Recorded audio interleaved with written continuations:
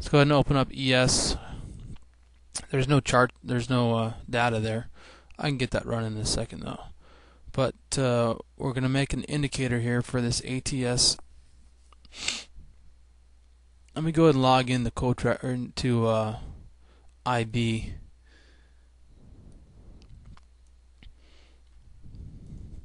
Just so I have something on the chart to look at.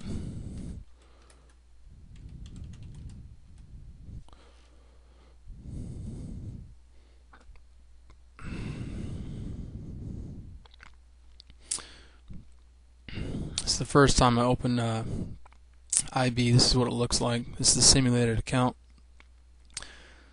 A bunch of pop-ups are going to come in. You're going to get this wizard at the bottom here. Just close all this crap. Let's go ahead and put an ES. Let's see where ES is trading at. Futures, December month 2008. Remember my decision? No, I don't want derivatives. ES is up 16 points right now. Hopefully you don't see my account number. I'll have to edit that later. Okay, so we're up and running. Going to backfill this chart on Quotetracker. Control F. Logging into backfill. Oh wait. Go to the simulator. You got to configure this. Go to the API. Enable ActiveX and socket clients. You got to pop up. Unblock. Next step is you can go ahead and let enable the DDE clients as well. Also, another thing, all API settings, you want to add a trusted IP address so that each time you open Quotetracker, it doesn't ask you if you want to connect. So you're going to create one. The code is 127.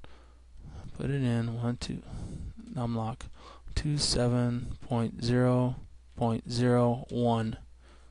It's a point right there. 1. There it is. We're in.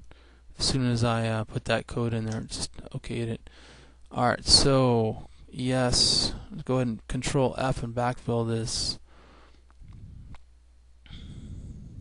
There it is. Got our chart up and running. Okay, next up is we're going to make an indicator alert. Go to double click on the indicator area here. Okay, this is a simple indicator. Edit it. We're going to turn the alert on. Okay. Alert enabled. You don't want the alert to come on. I mean, if you get an alert and it doesn't hit, you can have the threshold at 360 seconds or a few minutes. You don't want. It depends what type of strategy you're going to do. If you're a really quick scalper, you may want to set this to 1 minute or 20 seconds. Or if you're looking for a bigger trend and you don't want to get be taking trades every 5 minutes, you may want to change this to like 7 minutes. So it's only getting a signal every 7 minutes. Like once it gets a signal, it won't enter a new signal until it's been at least 7 minutes. So that can kind of prevent you from getting chopped up. Pop-up alert window, I don't need that. I don't need that. The alert. No, there's no email alert set up. I'm going to go ahead and set up a cool sound here. I'm going to use, let's see, what am I going to use? I'm going to use a Duke Nukem sound. Yeah. Let's test it out.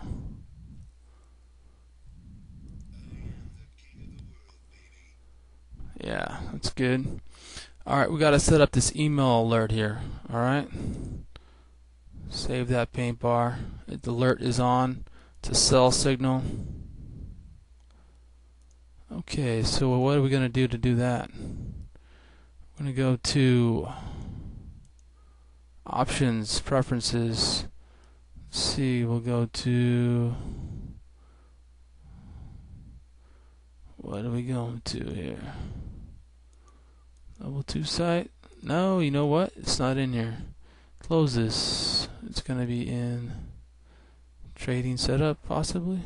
No, not in there either. It's in I know where it's at. It's in alerts. Edit alerts. There you go. Okay, it's in alerts. Alerts. Email templates.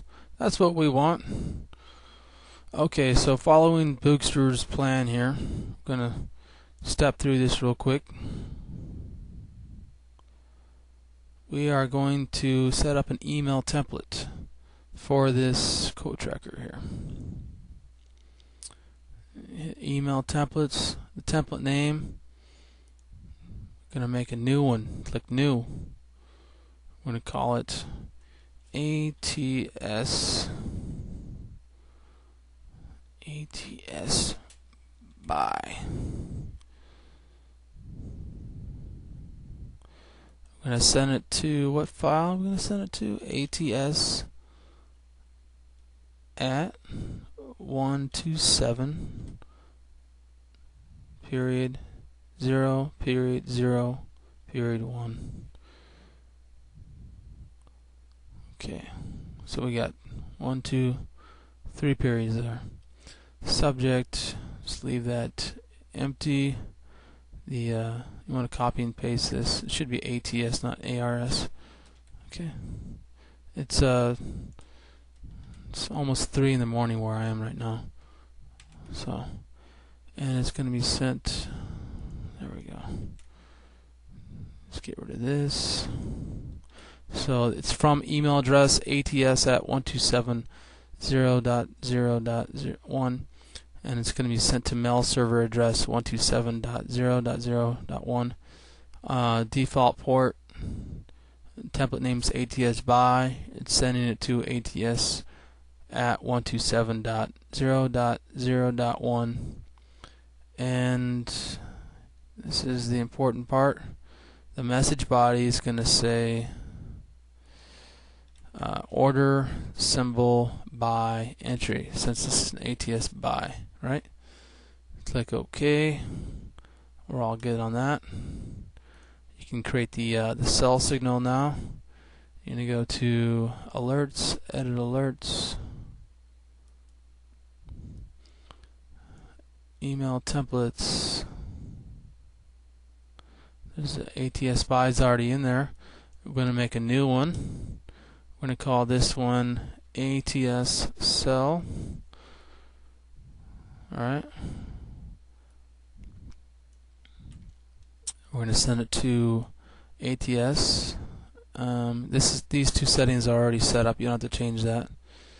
The message body is going to be order symbol cell entry, and then this one is already set up. So click OK. Alright, now you go to alerts and you want to check them out. Email templates, you have ATS cells, good. It's in there, looks good. ATS by, everything looks correct. Okay, so we're all set up here. Now I want to set up those alerts to go off these little arrows I have set up here, right? Alright, so we're going to go, let's go ahead and look for a cell signal here. The alert is on. Make sure your alert's on by clicking this button here. It's going to send an alert through, it's going to be an ATS cell, obviously. Okay. I got an audible alert that's going to go off. It's got a threshold. It'll only go off every 7 minutes. Save the paint bar. Okay, good. Good. Maybe I get a buy signal here. So I'm going to turn this one on too. Alerts on. 360 seconds. Every 7 minutes. Email alert is ATS by. Audible alert. Custom. Go to Duke Nukem. Babelicious. Okay, good. Alerts on. Good to go. Save the paint bar. Close it out. So we got two indicators there.